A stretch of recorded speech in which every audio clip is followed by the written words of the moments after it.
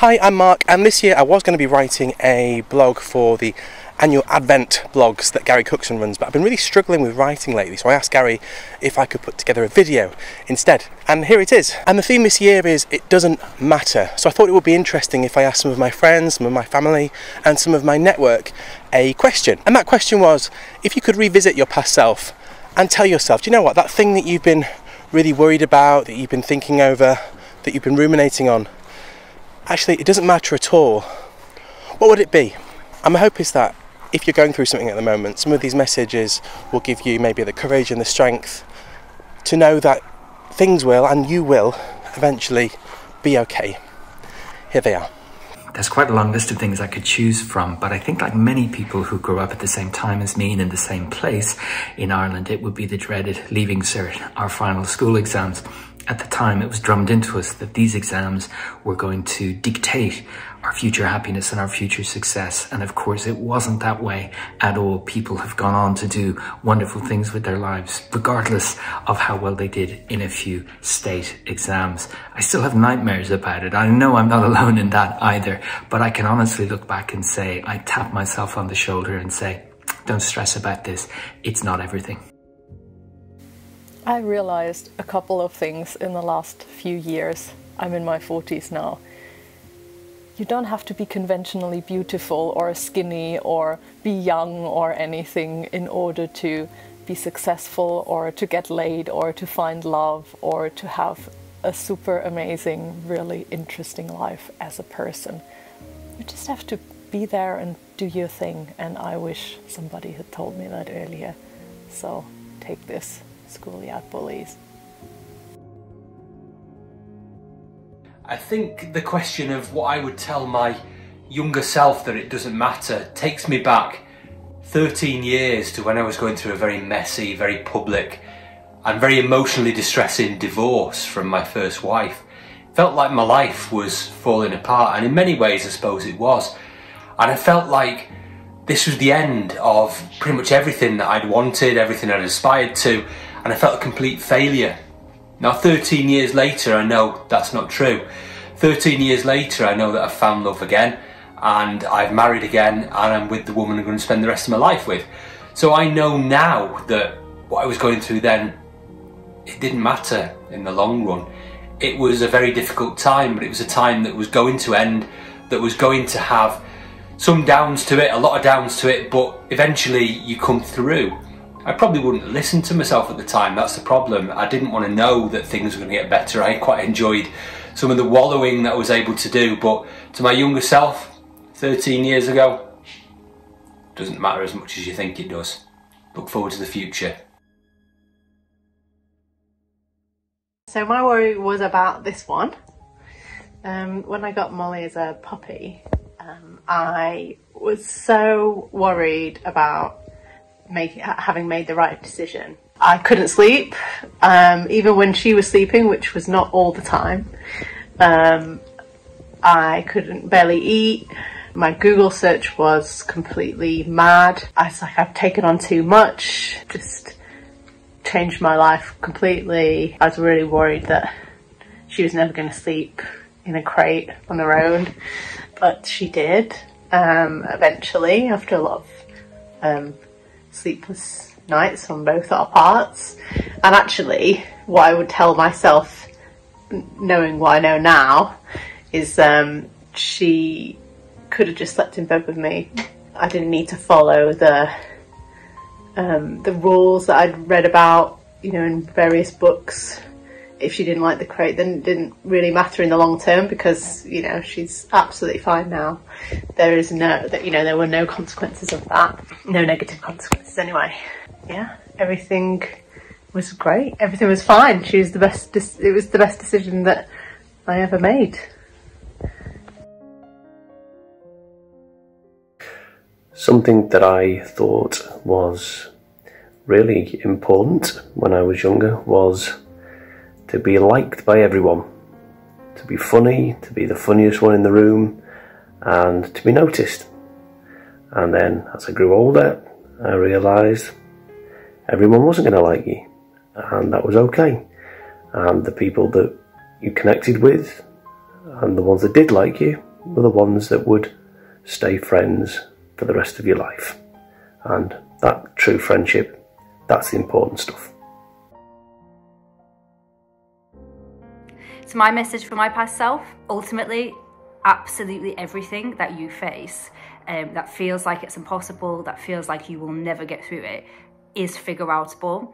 And as long as you keep chipping away, or you keep kind of throwing things at the wall and you see what sticks and what doesn't, and you just keep going at it, eventually you will, and you do every time, find a way to figure that thing out and to achieve it. The one thing that I keep coming back to is about planning, because we all have plans, however big or small those plans are. We all plan things in our life and hope to achieve them. And I think whether that be education, buying a house, in my experience, it was going to university. I'd planned to go to university, I'd planned what I was going to do, and that didn't work out the first time. Buying a house and having a 5-year plan to move out of that house into something a bit bigger, get married, have a baby, that didn't work out. But again, in hindsight, looking back, that was such a good life experience for me and allowed me to move on and have the plans that I put in place after that, that also took a little longer to get to than maybe I first thought. So I think you can plan. I think it's good to have plans, definitely, but when they don't work out, it can feel devastating, especially if you've shared those plans. It's very embarrassing and it can feel very like you've failed, but ultimately hindsight's a really good thing, and looking back you realise what the life lesson maybe was. So I think having plans, have them, go forward with your plans, but don't be scared of adapting them. Don't be scared when they don't work out, because quite often it's to put you on a path of something better. The perfect job title, striving for perfection when really there's no such thing as perfect. And if you look hard enough, you'll discover beauty in imperfections too. What's the one thing that I would like to go back and tell myself it didn't matter, that I worried about? I don't have anything to answer that question. It's not a way I would reflect on things. I think my biggest learning about worrying about things is that if I'm worrying about it, it matters.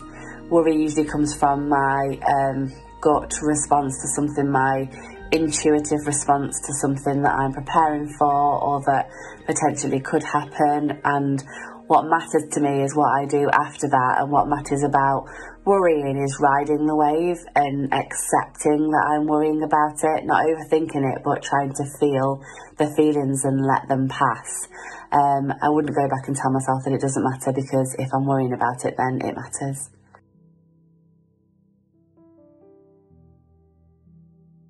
So in the first 10 or 12 years of my career, I thoroughly believed that I had to climb the career ladder to be successful, and I tried that from every angle and ended up in a really squiggly career, and I failed from every angle.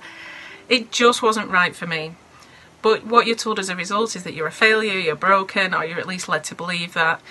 And it led to me basically having a breakdown, and I basically walked out of employment, ended up setting up on my own, and it's only now, having had my own business for 3.5 years, which is thriving. I've even written my own book and had that published, and loads of other things that I just couldn't have dreamed happen at the time. So it's only now that I can actually look back at my younger self, not even that much younger, and absolutely say that you do not have to follow the society standard for what success looks like, and that you can define success for yourself and absolutely be happy and thriving and just achieve things that you didn't think were possible.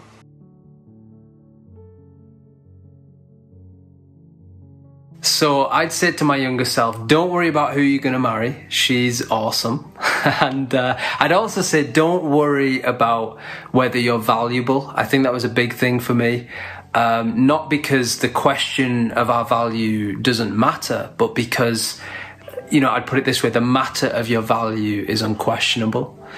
You know, I used to worry about my performance in school, on the stage, on the pitch. I used to worry about my popularity with people and friendships, you know, because I thought that my significance was actually tied to those sort of changing variables, whether I did well or did bad.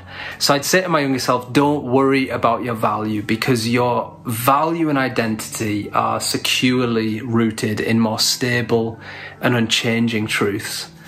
You know, like the simple yet profound reality. I'd say, Will, you are a human being, a sacred and precious individual. You know, I'd probably tell myself the question of your identity and value actually matters way more than you think it does. But don't worry, because your worry will be turned to wonder when you realise that your value's unquestionably fixed and secure, you know. Also, your wife is really funny and you're going to be a dad. See ya. I wanted to send a huge thank you to everyone who took time to send in the video. I hope you'll agree that these are all beautiful messages that span a huge range of themes and topics in answering that question. And I put everyone's names and Twitter handles in the description below and on the video, so if there's anyone that you wanted to get in touch with as a result of what you've seen and heard, please go for it. If you haven't already, do check out some of the other Advent blogs that have been posted this year. They are, as always, amazing. I'll leave a link in the description below. Until then, take care of yourself. Bye.